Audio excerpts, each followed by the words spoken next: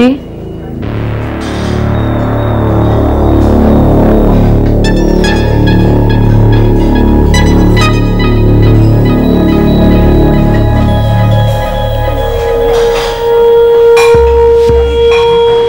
काफी बेसब्र है आप।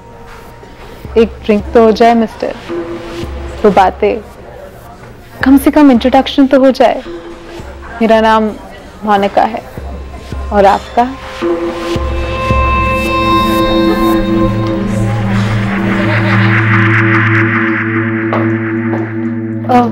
मैं मिस्टर राहुल मल्होत्रा की गेस्ट हूँ, रूम नंबर 203। वो मुझे एक्सपेक्ट कर रहे हैं। आपका नाम मैडम? मोनिका। मोनिका क्या? सिर्फ Monika. 1 second, I'll just call him. Mister Rahul Malhotra आपके लिए गेस्ट हैं, miss Monika. Yes sir,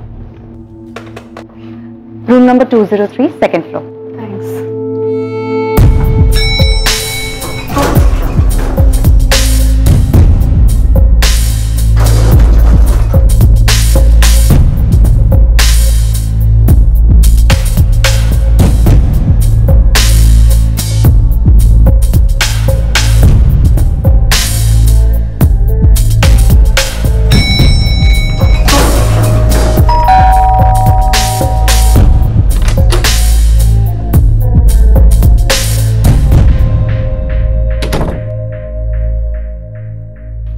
Lalit चल बाय।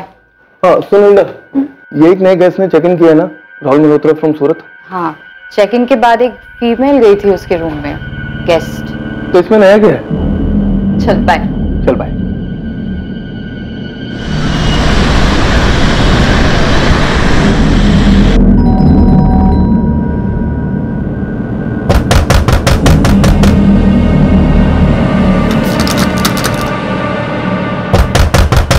क्या हुआ सर? ये दिख नहीं है बंटी, तब से दरवाजा नॉक कर रहा हूँ, कोई दरवाजा नहीं खोल रहा है। सर मैं सुबह सफाई के लिए आई थी, बहुत बार बेल बजाई लेकिन किसी ने दरवाजा खोला नहीं, मुझे लगा सो रहे होंगे। लेकिन माला 10 बजे का चेकआउट टाइम था इनका, अब तो 11 बजने को आए हैं। दरवाजा खुल जाना चाहिए था अब तक तो। लगता है कुछ गड़बड़ है, दरवाजा खोल के देखना होगा।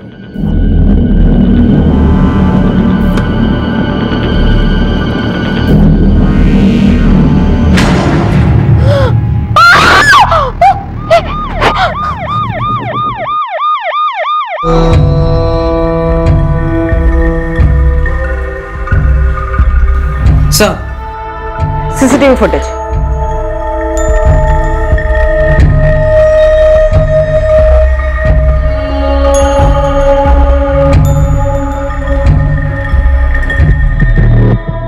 झिझक रही है, लेफ्ट राइट देख रही है। यस सर, शायद इस होटल में पहली बार आई हूँ। मैम, मैंने पहले कभी होटल में इस मोनिका को नहीं देखा था। पक्का? 100% तो नहीं कह सकती, अक्सर ऐसे गेस्ट हैवी मेकअप और विग्स पहनते हैं। तो इसका मतलब हिल्डा तुम्हारे होटल में इस तरह की फीमेल गेस्ट आती रहती है? एक्चुअली मैम वो हिल्डा तुम जानती हो ना ये इलीगल है। मैम, मैं तो सिर्फ एक एम्प्लॉय हूँ, मैंने कुछ नहीं। तुम्हें कुछ करना भी नहीं है, तुम सिर्फ उन सभी लड़कियों की डिटेल्स दो जो तुम्हारे होटल में रेगुलरली आती जाती रहती है। जी।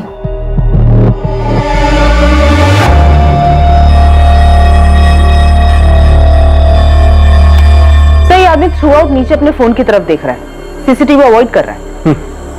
आईडी क्या दी थी इसने रिसेप्शन पे?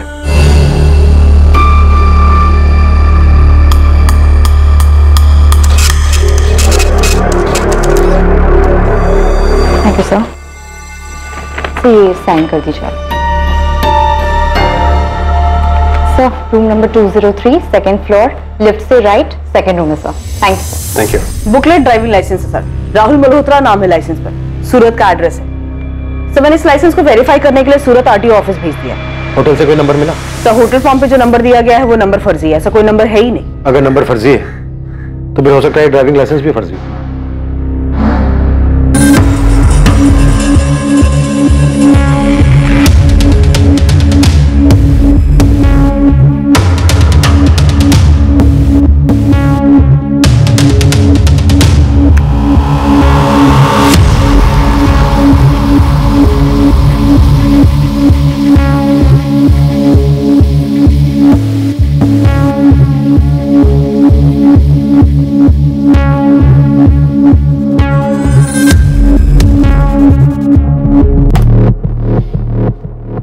आदमी ने चेक इन किया, फिर अपने रूम में गया।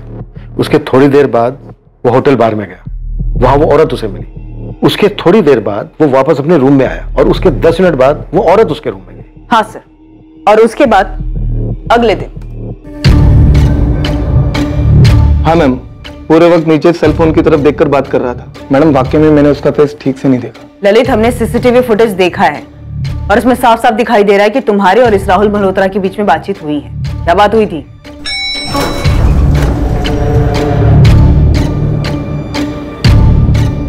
Good morning sir. Good morning. Have a nice job sir. Left side avoid कीजिएगा सर, थोड़ा काम चल रहा है। फिर ललित क्लीनिंग स्टाफ के साथ ऊपर रूम में गया और हमें फोन किया। ये लास्ट क्लिप थी सर। फरीदा, रूम में शराब और खाना ऑर्डर हुआ है तो जाहिर सी बात है किसी वेटर ने डिलीवर किया होगा। ये सब होटल स्टाफ से पता लगाती हूँ और इस रेड आर्च होटल में आने वाली बाकी लड़कियों से भी बात करती हूँ। रिसेप्शनिस्ट ने नंबर्स दिए हैं। अब देखते हैं पोस्टमार्टम रिपोर्ट क्या कहती है। दल पड़े मौत गला कटने से हुई है, रात के तकरीबन 3 और 4 के बीच। डॉक्टर, इसकी दोनों कलाइयां भी काटी गई हैं। हाँ, किसी बेहद धार वाले इंस्ट्रूमेंट के साथ, मानो कोई सर्जिकल इंस्ट्रूमेंट। डॉक्टर, क्या कातिल का मेडिकल बैकग्राउंड हो सकता है? पॉसिबल है, पर यह हत्यारा निहायत ही विकृत इंसान है। हत्या के बाद लाश के साथ अननेचुरल सेक्स और कॉन्डम यूज किया गया। विक्टिम शायद एक सेक्स वर्कर रही होगी, मे भी इसकी पहली मीटिंग रही हो। विक्टिम की आंखों पर स्कार्फ, इसके हाथों में हथकड़ी, शायद किलर खुद लाया था। या ये भी हो सकता है कि ये सेक्स वर्कर ये सब खुद अपने साथ लाई हो, अपने क्लाइंट की अजीबोगरीब डिमांड पूरी करने के लिए। जैसा भी हो, पर आपका मुजरिम एक पढ़ा लिखा मेडिकल बैकग्राउंड वाला शातिर और विकृत साइकोपैथ मालूम होता है।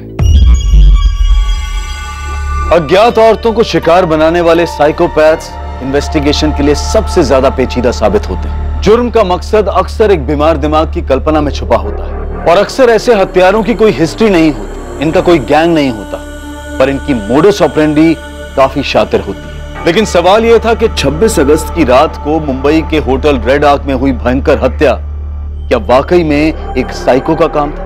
बंटी, तूने हमें पहले क्यों नहीं बताया कि तू रूम नंबर 203 में खाना और शराब लेके गया था? मैडम, मुझसे किसी ने पूछा ही नहीं और वो मैनेजर ने भी नहीं बोला कि आपको बताने का है ऐसा कुछ करके। अब मैं पूछ रही हूँ, क्या देखा तूने रूम में? कुछ खास नहीं मैडम।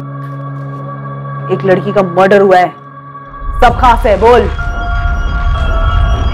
2 प्लेट बिरयानी, 1 विस्की की बोतल और 1 सोडा मंगवाया था साहब ने।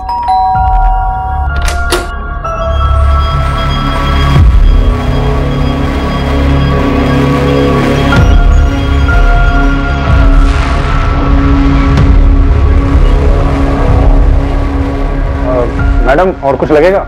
किचन क्लोज होने वाला है। नहीं, तुम जाओ और सुबह तक डिस्टर्ब मत करना।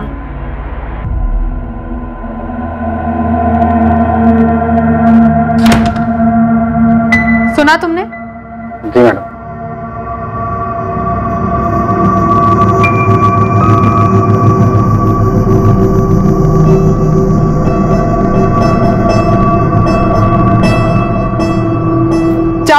जाओ यहाँ से और सुबह तक बेल मत बजाना।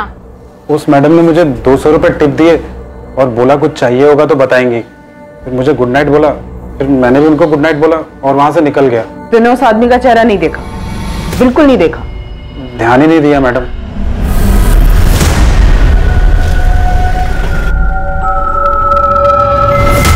सर, फोटो में तो खाली दाढ़ी दाढ़ी दिख रही है, इसका चेहरा तो दिख ही नहीं रहा। वो तू मुझे दिखाएगा। जी। हम साइको हिस्ट्री शीटर खंगाल रहे हैं, तू पता कर शहर में कोई नया सिरफिरा आया क्या। जी सर। Scalpel, scalpel. कहाँ खोए हुए रहते हो? ओटी में हो तुम? Damn it. सॉरी डॉक्टर, हम तहकीकात कर रहे हैं, जैसे कुछ पता चलेगा मैं तुम्हें फोन कर दूंगा। ऐसे बार बार आने की जरूरत नहीं है तुम। आपने मेरे दीदी के हस्बैंड से बात की? हम काम कर रहे हैं मनसुख। क्या काम कर रहे हैं? मैं कब से आपसे बोल रहा हूं कि उनके हस्बैंड से पूछताछ कीजिए। आप बता क्यों नहीं रहे हैं कि आपने बात की है या नहीं की? मुझे याद है इसका चेहरा, नई थी ये, पहले इसे यहाँ कभी देखा नहीं, हमारे ग्रुप की नहीं थी। तुमने ऐसे किसी आदमी को होटल में नोटिस किया था क्या, जिसने हुडी पहनी थी?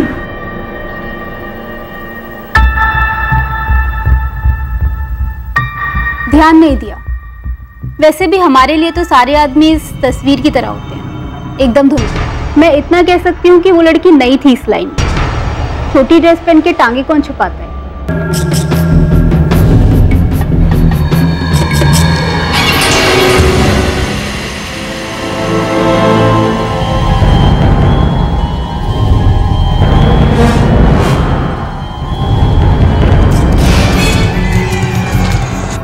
हिल्डा। Yes ma'am.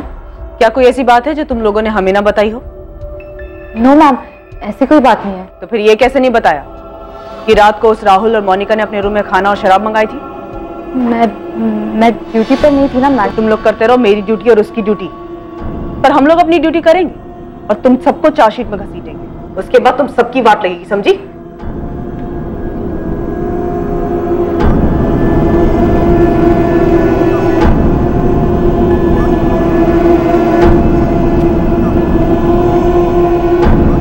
कहना चाहती हूँ?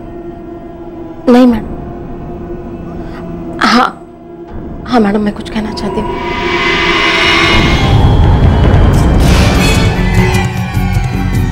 पुलिस अभी केस के सारे एंगल्स खंगालने में लगी हुई थी और इसी बीच जब तक वो अपने मेन सस्पेक्ट बंटी तक पहुंचे वो फरार हो चुका था।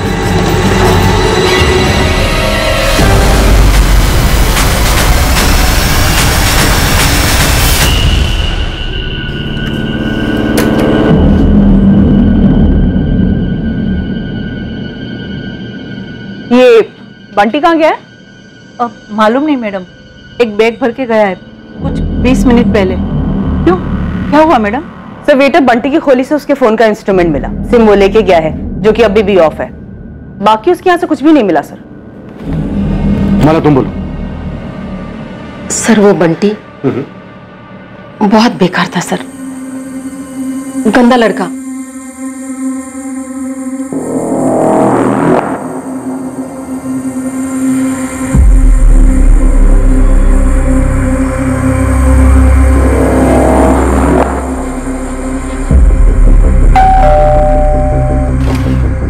मैडम डिनर ले आओ।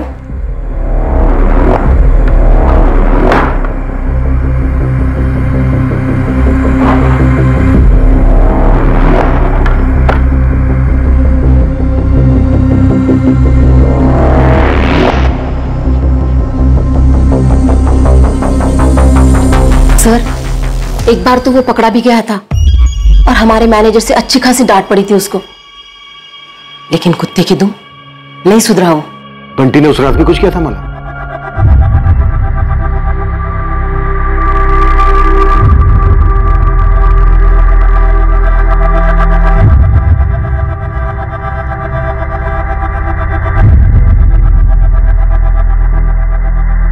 ए बंटी, तू फिर से ये बदी हरकतें कर रहा है?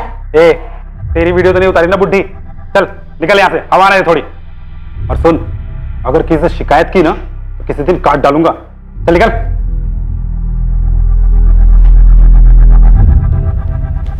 माला तुम्हें लगता है बंटी ने रूम नंबर 203 में भी वीडियो बनाया था? सर निकला तो वहीं से था वो।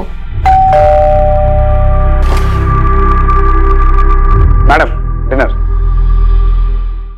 सर जब मैंने बंटी से क्वेश्चन किया तो जाहिर सी बात है उसने नहीं बताया अपनी इस लत के बारे में, और शायद कल रात को जब मैं माला से बात कर रही थी होटल में तब उसने देख लिया हो और भाग निकला।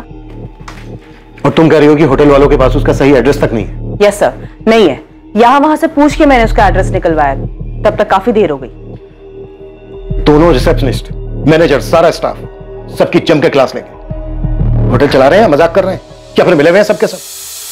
रेड आर्क होटल के पूरे स्टाफ से कड़ी पूछताछ की गई, पर किसी भी स्टाफ के पास वेटर बंटी की कोई जानकारी नहीं मिल पाई। रेड आर्क होटल में वेश्यावृत्ति करने वाली सारी लड़कियों से भी पूछताछ हुई।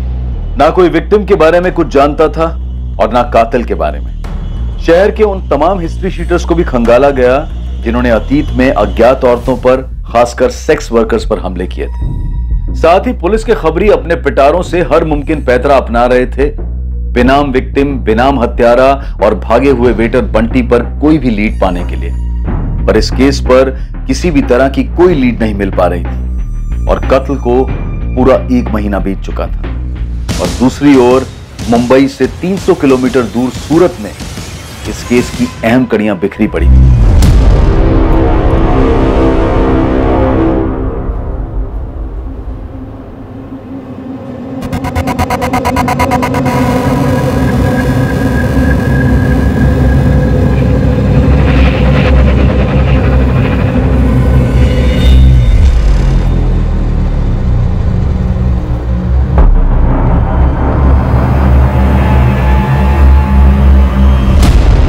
ड्राइविंग लाइसेंस पे सूरत का एड्रेस है।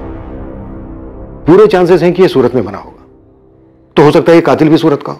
यस सर, किसी एडल्ट डेटिंग साइट के जरिए या फिर किसी एस्कॉर्ट सर्विस के जरिए सेक्स वर्कर को मंगवाया हो, अपनी विकृति पूरी कर ली और वापस सूरत चला गया होगा। सस्पेक्ट और विक्टिम दोनों की फोटोग्राफ सूरत पुलिस हेडक्वार्टर में भिजवा दो, वो अपने सभी थानों में भिजवा देंगे सर। और वेटर बंटी पर क्या लीड है?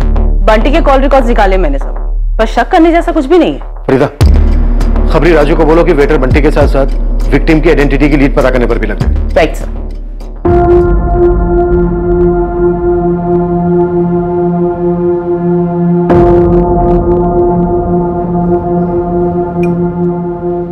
पूरा 1 महीना हो गया मनसुख, पुलिस तेरी दीदी का पता नहीं लगा पाई है।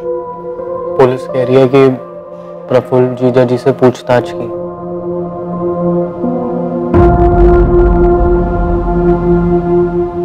मैं कह रही हूँ प्रफुल्ल जिम्मेदार नहीं है, खुद तेरी बहन में ही था। तूने बाकी सब कुछ पुलिस को बता दिया? वो बहुत पहले का था मम्मी।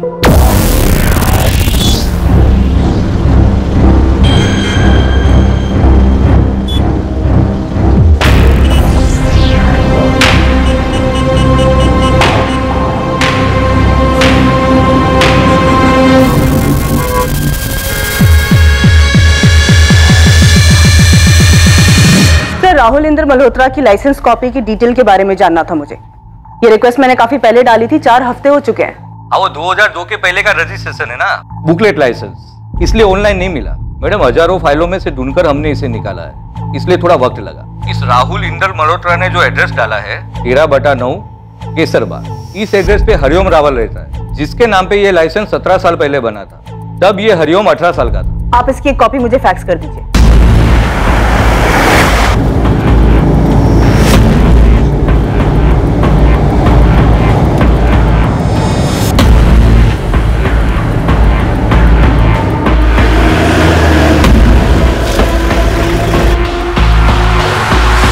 नमस्ते मैडम, मैं मन्नू। वो राजू खबरी ने आपकी हेल्प करने के लिए भेजा है। राजू ने पूरा केस समझा दिया ना? हाँ madam, A to Z। Madam, ये दाढ़ी वाले की फोटो मैंने मेरे लड़के लोग में बांट दी है। चल आजा, बैठ जा, आजा। उस दाढ़ी वाले का नकली एड्रेस मिल गया है, केसरबाग पास में ही है सर। भाई साहब, आगे से एक लेफ्ट आएगा, वहां से सीधा सीधा।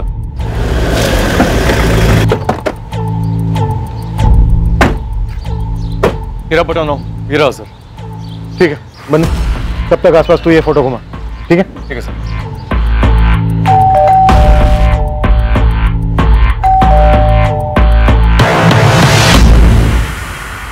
जी, हरिओम रावल। हाँ, ये आप हैं? ये तो मेरी बचपन की फोटो है, लेकिन हुआ क्या है? आप लोग है कौन? साहब, छोटा मुंह बड़ी बात, लेकिन भाभी के बिना ऐसा कब तक चलेगा? मुझे तो खाली यही 2 सब्जी बनाने को आती है, वो भी भाभी ने ही सिखाया है। साहब, भाभी कहाँ चली गई? क्या पता बाबू, खुद चली गई है या फिर सोचता हूं तो मेरा दिमाग सुन पड़ जाता है। और वो उसका भाई मनसुख, वो मेरे ऊपर शक कर रहा है, पुलिस को मेरा नाम बता रहा है। वो ये ले जाओ, मैं दुकान जा रहा हूं।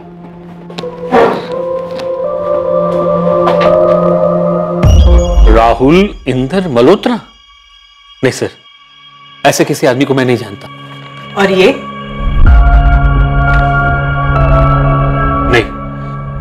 नहीं मैम, नहीं जानता हूं मैडम इसे। वैसे ये तस्वीर इतनी साफ भी नहीं कि मैं अच्छी तरह पहचान सकूं इसे। हरिओम, अच्छे से याद करके बताओ, आपने अपना ड्राइविंग लाइसेंस किसी के हाथ में दिया था? किसी बैंक में, किसी हॉस्पिटल में, या फिर किसी फॉर्म के साथ? नहीं सर, सर वैसे ये इंदर मल्होत्रा है कौन जिसने मेरे लाइसेंस से फर्जी लाइसेंस बनवाया? ये वही है जिसने मुंबई में एक बहुत ही क्रूरता से हत्या की। क्या?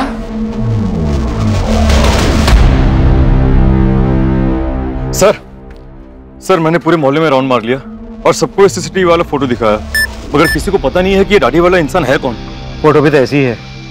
सर, सूरत पुलिस के न्यू मार्केट थाने से मैसेज आया है, एक औरत की मिसिंग कंप्लेन दर्ज हुई थी। इसकी फोटो हमारी विक्टिम से मैच होती है सर। कौन है ये? कोई जिग्ना पटेल है, इसका एड्रेस भी सेंड किया। यस, यही है।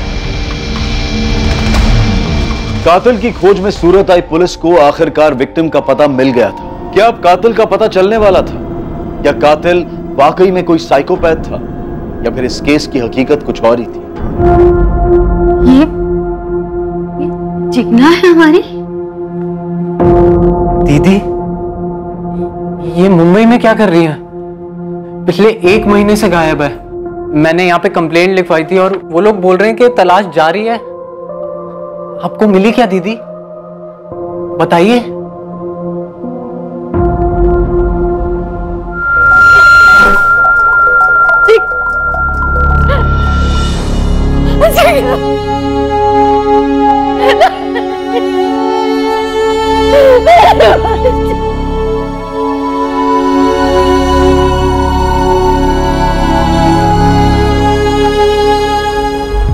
अगस्त की रात तुम कहां थे? यही था सर, सूरत पे अपने घर में। मनसुख का कहना है कि 2 महीने पहले, यानी कत्ल के 1 महीना पहले, जिग्ना तुम्हारे साथ लड़के अपने मैके चली गई थी। झगड़ा किस बात पे हुआ था? शादी के बाद पहले 2-3 महीने सब ठीक चल रहा था, लेकिन अचानक से जिग्ना बदल सी गई थी। क्या बात है? तुम ही बताओ जिग्ना, क्या बात है? इस वक्त क्या चल रहा है तुम्हारे दिमाग में? बिना सोच के बताओ तुरंत। मैं ये सोच रही थी, तुम मुझे ऐसे घूर क्यों रहे हो? घूर नहीं रहा था, प्यार से देख रहा था। यही सोच रहा था कि कितने दिन हुए हमने कुछ किया ही नहीं है। मेरे छूने से तुम्हें घिन आती है? ड्रामा मत करो, मेरे सर में दर्द है। सर में दर्द? पिछले 3 महीने से सर में दर्द है तुम्हारे। नहीं है मूड मेरा। लेकिन क्यों? अभी अभी शादी हुई है ना हमारी। शादी हो गई है तो क्या लाइसेंस मिल गया है? खरीद लिया है मुझे कि जब चाहो मजे कर लो? सेक्स वर्कर समझते हो?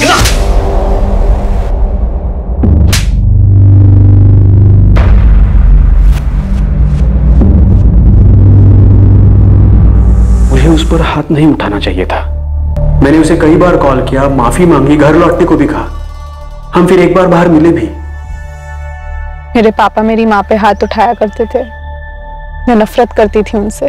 मैं फिर कभी हाथ नहीं उठाऊंगा, हाथ जोड़ता हूं Jigna. I am sorry. Please घर लौट आओ। देखो, हम सब नए सिरे से शुरू करेंगे।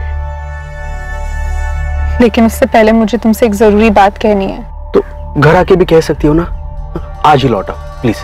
नहीं, मुझे थोड़ा वक्त चाहिए, और सही वक्त आने पर मैं तुम्हें वो बात भी बताऊंगी। जिग्ना ने तुमसे कहा कि उसे तुमसे कोई जरूरी बात कहनी है। क्या बात थी वो जो वो तुमसे कहना चाहती थी? वो बात कभी हुई नहीं सर। उस दिन वो हमारी आखिरी मुलाकात थी। फिर 28 अगस्त को मनसुख का मुझे कॉल आया। बोल मनसुख। नहीं, तेरी दीदी तो घर नहीं आई। बात क्या है? क्या?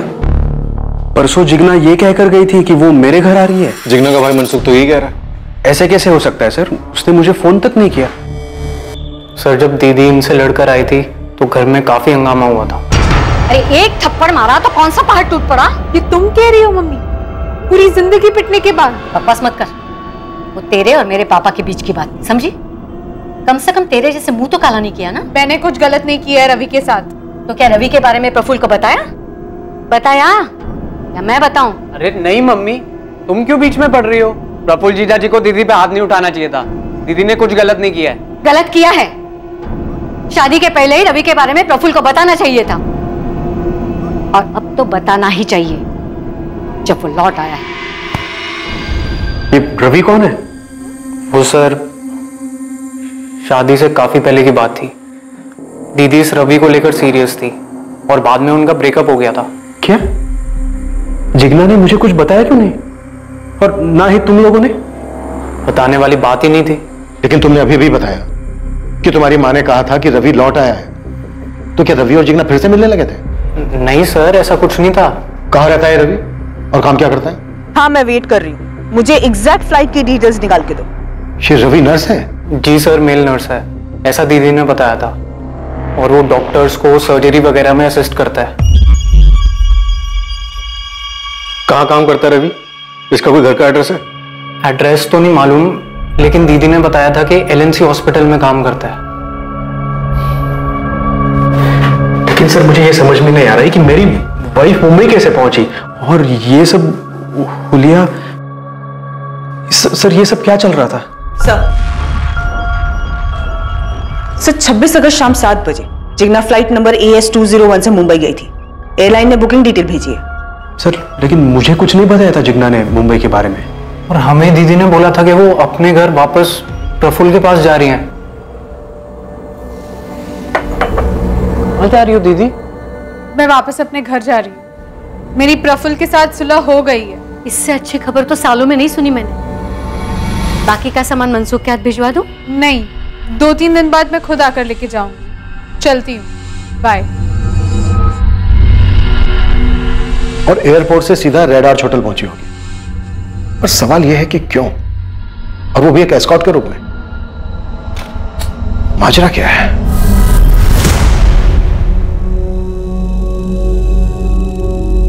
केस के पत्ते अब खुलने लगे थे और छिपे कई राज बाहर आने लगे थे, लेकिन अब भी ऐसे कई सवाल थे जिनके जवाब मिलने बाकी थे। जिग्ना और उसके एक्स बॉयफ्रेंड रवि देसाई के बीच में आखिर क्या चल रहा था? जिग्ना बिना किसी को बताए मुंबई क्यों गई थी? और क्या जिग्ना की हत्या के पीछे रवि का हाथ था, या फिर इस हत्या के पीछे कोई और ही कहानी थी जो अब तक राज बनी हुई थी? क्या बकवास कर रहे हैं? मैं जिग्ना को क्यों मारूंगा? मैं प्यार करता था उससे। सुबह 8 बजे उसने एक सर्जरी करनी थी और सुबह 4 बजे की हमें घर कमरे ठेके से। मैं अपनी शिफ्ट कैंसिल करने वाला था। इतना पीकर बिना सोए सर्जरी में जाऊंगा, इतना बड़ा बेवकूफ नहीं हूं मैं। बेवकूफ नहीं है तू, बल्कि बेहद शातिर है। पहले ये बता, जिग्ना से कैसे मिला था? जिग्ना की शादी के 1 साल पहले तुम दोनों का ब्रेकअप हो गया था। हाँ, और हम उससे भी पहले मिले थे, 4 साल पहले। यहां नहीं, महसाना में। महसाना में क्या था? जिग्ना अपने मम्मी की नी रिप्लेसमेंट सर्जरी कराने आई थी। वो लोग वहीं रहते थे, मैं भी वहीं रहता था।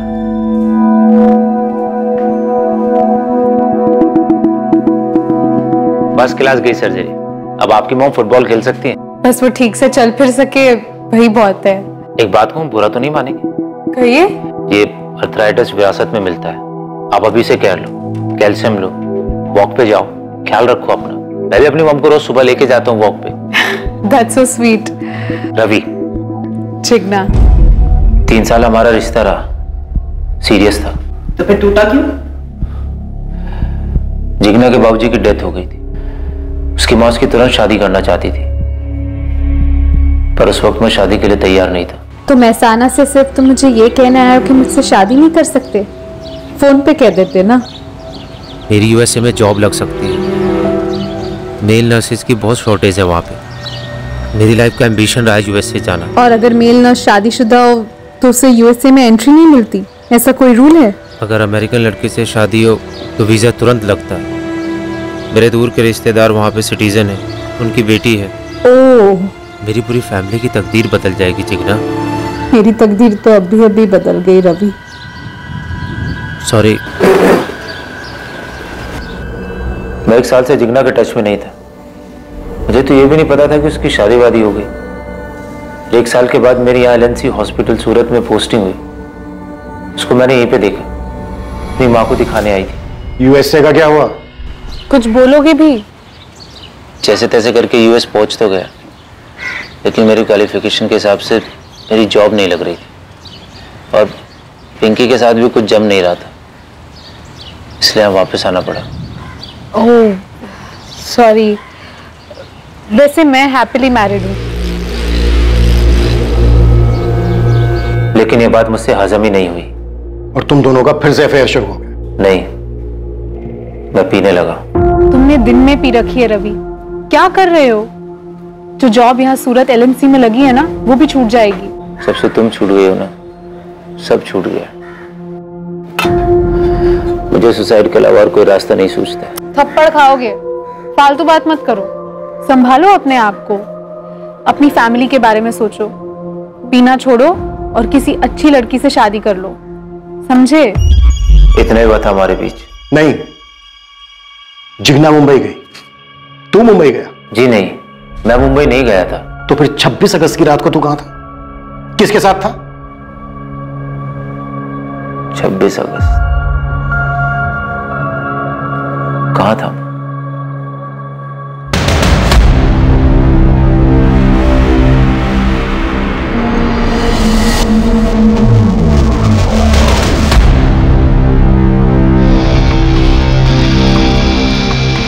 हाँ मैम, ये दोनों तो मुझे अच्छी तरह से याद है।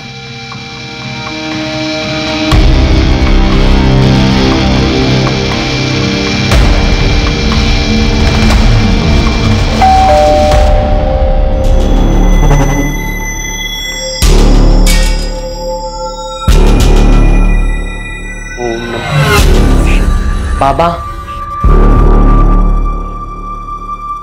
बोलो बेटा। मुझे आपको कुछ बताना है। सब मारना नहीं साहब, सब मारना नहीं साहब, सब उस औरत के मर्डर मेरा कोई हाथ नहीं है साहब। तब फिर तेरे पैर क्यों भाग खड़े हुए राजा? मुंबई से डायरेक्ट कोंकण, ऐसे ही टाइम पास के लिए।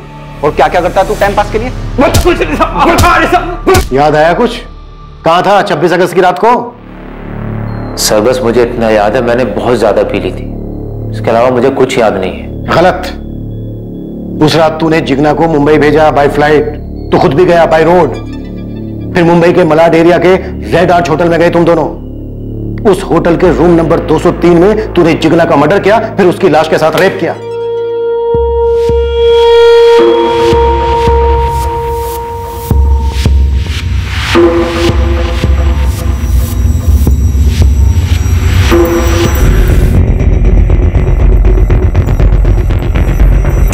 अब बता, तूने हरिओम रावल के लाइसेंस की फर्जी कॉपी कैसे बनाई? सर मैं किसी हरिओम रावल को नहीं जानता। तूने मेरे ड्राइविंग लाइसेंस की फर्जी कॉपी बनाई? क्यों? मुझे आपकी गाड़ी ले जानी थी घुमाने। बोल, किसने की थी मदद तेरी? किसी ने नहीं। इस चिकना का मुंबई में एस्कॉर्ट बनने का क्या माजरा था? तू उसे धंधे पर बैठाने की सोच रहा था? जिग्ना मुंबई क्यों आई थी इस हुलिये में? यही तो मैं आपसे पूछना चाहता हूं, क्यों? वो भी मेरे साथ रूम में। आप लोगों ने होमवर्क ठीक नहीं किया है, पता नहीं उसके और मेरी आखिरी मुलाकात में क्या हुआ था। रवि, ये हमारी आखिरी मीटिंग है, मैं अब तुमसे नहीं मिलूंगी। मेरी मैरिड लाइफ अफेक्ट हो रही है। एक दोस्त होने के नाते मुझे जो करना चाहिए था मैंने किया तुम्हें सहारा देकर। अब तुम खुद संभालो। All the best. नहीं नहीं, देखो तुम्हें अपनी मैरिड लाइफ डिस्टर्ब करने की जरूरत नहीं है, बस मुझे छोड़ के मत जाओ। हम पुरानी पोजीशन मेंटेन कर सकते हैं। इतनी जोर से मारा था, सोचा नहीं था किसी लड़की में इतनी ताकत हो सकती है। बहुत होती है मिस्टर। अच्छा ये बताओ, और कुछ हुआ था उस दिन? एक और आदमी था जो उन दोनों पर नजर रखे हुए था, अभी याद आया। कौन आदमी?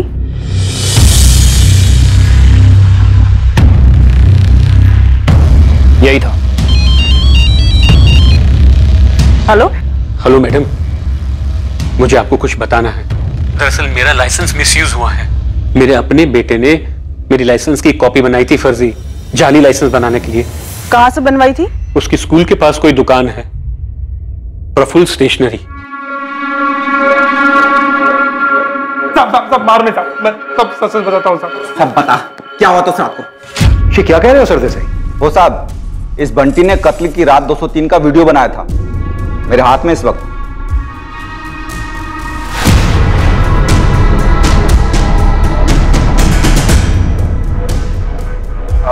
मैडम और कुछ लगेगा? किचन क्लोज होने वाला है। नहीं, तुम जाओ। ठीक है, वो वीडियो तुरंत भेजो मुझे, क्विक।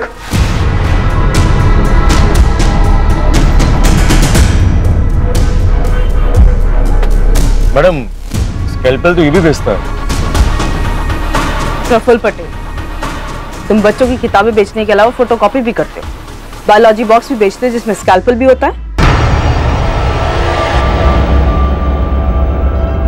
बाबू सच बोल, तेरी मालकिन का भयंकर तरीके से मर्डर हुआ है। ये देख।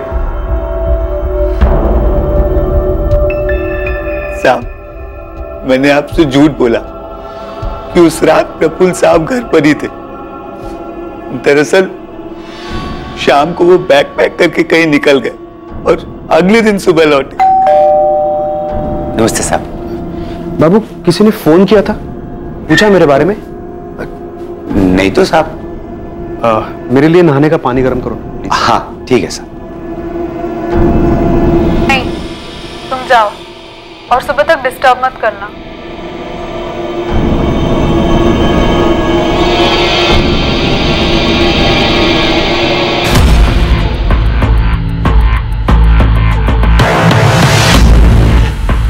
घूमो प्रफुल्ल।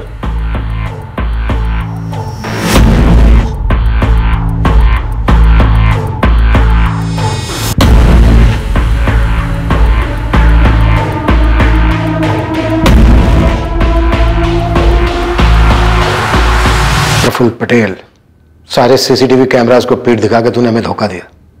अब देख, तेरी पीठ ने तुझे पकड़वा दिया। मैं रवि के बारे में सब जानता था सर। मैं एक अरसे से पीछा कर रहा था जिग्ना का। प्रफुल्ल, मैं मानती हूँ मेरी गलती है, मुझे तुम्हें पहले ही बता देना चाहिए था, लेकिन मैं उसे पूरी तरीके से भुला चुकी हूँ। वो मेरे लिए एक याद तक नहीं बना। देखो, मैं अब तुमसे और सिर्फ तुमसे प्यार करती हूँ। और सेक्स सिर्फ उससे करती हूँ? नहीं। जब रिश्ता था तुम्हारा, सेक्स होता था ना? सीरियस रिलेशन था, और हाँ, सेक्स भी होता था। जिग्ना, तुम पहली औरत हो मेरी लाइफ में। मेरे लिए सब कुछ तुम ही थी। अब भी हो प्रफुल्ल। तुमने जो देखा वो कुछ भी नहीं था। अब कैसे समझाऊं तुम्हें? रवि अचानक से मेरी लाइफ में वापस लौट आया, लेकिन हमारे बीच में ऐसा कुछ भी नहीं है। झूठ बोल रही हो तुम जिग्ना। उसके बाद मैंने उसे फोन पे बहुत पटाया, माफी मांगी, तब जाके वो मुझसे मिलने आई। प्रफुल्ल, मैं चाहती हूँ हम दोनों सब कुछ भुलाकर एक नए सिरे से शुरू करें, और तुम मुझ पर कभी हाथ नहीं उठाओगे, और रवि को लेकर कोई सवाल जवाब नहीं करोगे। नहीं करूंगा, प्रॉमिस। जिग्ना, मैं भी नए सिरे से हमारा रिश्ता शुरू करना चाहता हूं, लेकिन मेरी एक छोटी सी विश है जो तुम्हें पूरी करनी होगी। क्या? देखो, मुझे लगता है कि हम दोनों के बीच में, खासकर बेडरूम में, काफी टेंशन सा रहा है। आज के बाद ऐसा कभी नहीं होगा, आई प्रॉमिस। जिग्ना, मुझे मेरी एक सीक्रेट फैंटेसी पूरी करनी है। कोई सुनेगा तो गलत लगेगा, लेकिन ऐसी कौन सी फैंटेसी है? मैं भी तो सुनूं। मुझे रोल प्ले करना है। कैसा रोल प्ले? जैसा हम दोनों किसी अलग शहर में अजनबी बन के मिले, तुम ग्लैमरस कॉल गर्ल हो और मैं स्टाइलिश क्लाइंट। लगता है मेरी गैर हाजिरी में तुम्हारा दिमाग कुछ ज्यादा ही चल रहा है। जिग्ना, प्लीज, मुझे सिर्फ ये एक फैंटेसी पूरी करनी है। देखो, एक बार हमारी फैमिली शुरू हो जाएगी ना, तो ये सब हो नहीं पाएगा। प्लीज ना मत करो, प्लीज। प्रफुल्ल, मैं प्यार करती हूँ तुमसे, और अगर तुम्हें इससे खुशी मिलेगी तो व्हाई नॉट। हम प्यार करने वाले पति पत्नी हैं, हमारे बीच में सब जायज है।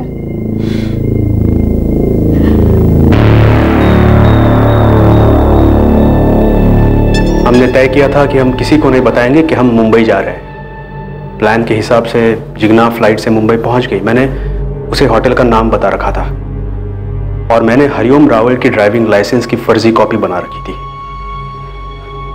जिग्ना फ्लाइट से पहले पहुंच गई, और मैं बाय रोड राहुल मल्होत्रा बनकर पहुंचा। राहुल मल्होत्रा ने होटल रेड आर्च में अपनी आईडी दिखाकर रूम नंबर 203 बुक किया, और होटल के बार में राहुल टॉप की कॉल गर्ल मोनिका से मिला। डील हुई पूरी रात की। रूम में भी बड़ी चालाकी से राहुल ने अपना चेहरा छुपाया।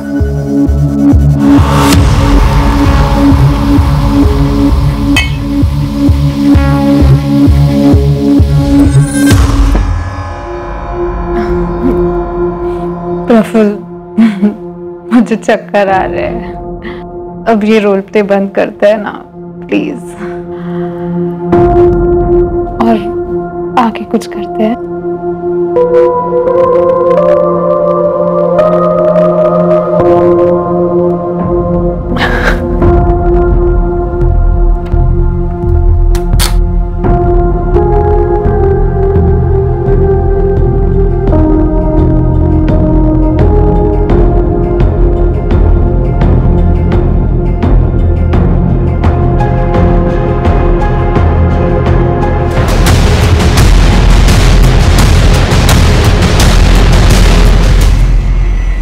राहुल ने मोनिका से अपना बदला ले लिया। रोल प्ले का दी एंड हो गया। उसकी बेवफाई की सजा उसे मिली। फिर सीसीटीवी से बचते हुए राहुल मुंबई से सूरत लौट आया बाय रोड, और फिर से राहुल प्रफुल्ल पटेल बन गया।